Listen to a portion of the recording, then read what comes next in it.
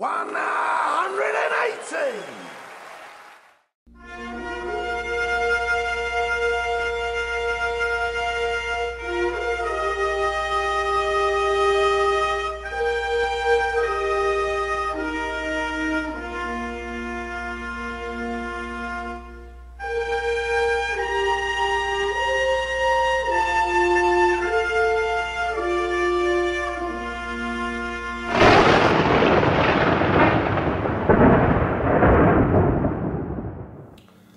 Build up to the Ladbrokes World Championship at Alexandra Palace, I interviewed Phil Taylor, and this is part 3. Well, we are in Wolverhampton, and you know, another major can be under your belt this year. You could actually clean up every single major this year. Your first round game, 112 average, which is a record for this tournament. Is it pleasing when you see other players, and I'm one of the commentators, and we have to say what's on the TV, and we say, oh, he's got a chance, you know, liven it up for TV, and then you come in with a sucker punch and 112 average, and you just kind of go, do you know what, guys, this is the benchmark now. Do you like setting that benchmark? For myself, not so much for them. It's a challenge for myself to get better. If I can get better, I will. And I keep trying different things, you know. So I just keep doing what I'm doing and keep pushing forward, because the players are getting better, you know. And I did 112 average on Stuart because I respect him as a player. You know, he's come through a great field to qualify. That's like winning a world championship, just to qualify for this. And the lad's a good player, so I'm going to give him, well, I always do anyway, give him the best of respect. Well, after this one, obviously the Players' Championship. And if you win this one and then the Players' Championship, you literally have cleaned up this. Except for the Premier League. Premier League, yeah. Oh, yeah, of course. Well, I forgot about that. Should have won that. I can't believe I lost that one. Well, that 1-3-2 was quite a special shot when you left forward. Brilliant, and I got him there as well. You had, yeah. I was backstage watching. But I missed a few doubles. I missed a few wides, and it was a great game, game. You know, when you lose them games, all right, you're gutted, but it's not the, you know, it shows you that you're playing well. Yeah. And that's where Dave should realise, you know, he's played brilliant all week in Ireland. Take it as a plus. Yeah. I mean, now we've started up the Youth and the Challenge Tour, I get asked a lot in my capacity now of what people should do. And, you know, explain to us, I mean, you don't look to the future, you only look what's happening now. You're only as good as your last game, or your next game. So do you go through a game, right, I can only throw one dart at a time, so this dart, that's the only thing I want to worry about. Yeah. If I hit a bad score, well, that's history. Do you, and that's your mindset, because yeah, there's nothing you can do. That's right, yeah. I saw Tiger Woods say that once, I've hit a bad shot, so well. You know, you can do another 400 good shots. So if you can ignore it, it does do your head in sometimes, and you miss 3 darts at a double and they go out. That does do your crust in, and it might take you a couple of legs just to get out of your mind, you know, because it makes you angry. But no, I don't dwell on them anymore.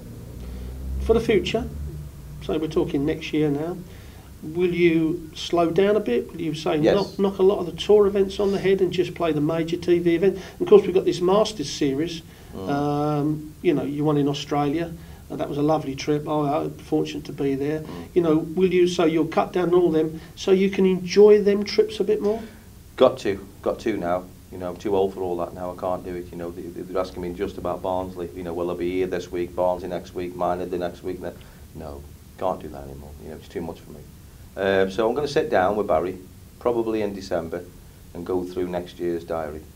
Even now, without doing one exhibition, which I don't do that many anyway, it's full. Yeah. The tournaments, you know, so we've got to pick and choose a little bit more now when I can have a bit more quality time. Because at the end of the day, I've got a family, I've got grandkids that I want to see. You know, I've missed my own kids growing up, really. You know, so I don't want to miss them. Yeah, I understand that. I mean, yeah, I've got my first grandchild, and it's very different now. I'm different because I don't play anymore.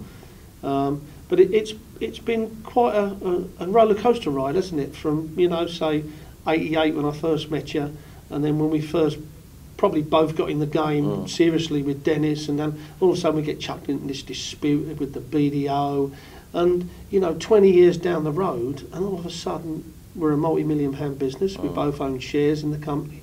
You know, we're still heavily involved, although you're still playing. You know, on the other side of things. I mean, how do you see the game going from here, Phil? Do you see it still improving, and perhaps? I mean, I've always had the insight or the foresight of saying, yeah, I think I want to go like the golf. We'll have a sunshine tour. We'll have tournaments all over. in your heart of hearts see that happening? I can see it progressing more, yeah. Yeah.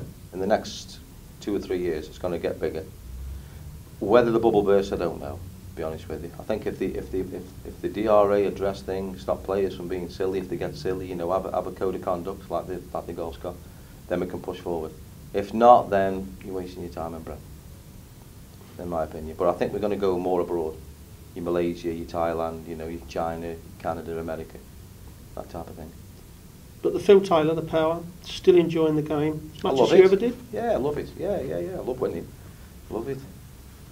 I love pissing people off. Well, you've done that for a lot of years now. People say to me, what's your job? I said, pissing people off.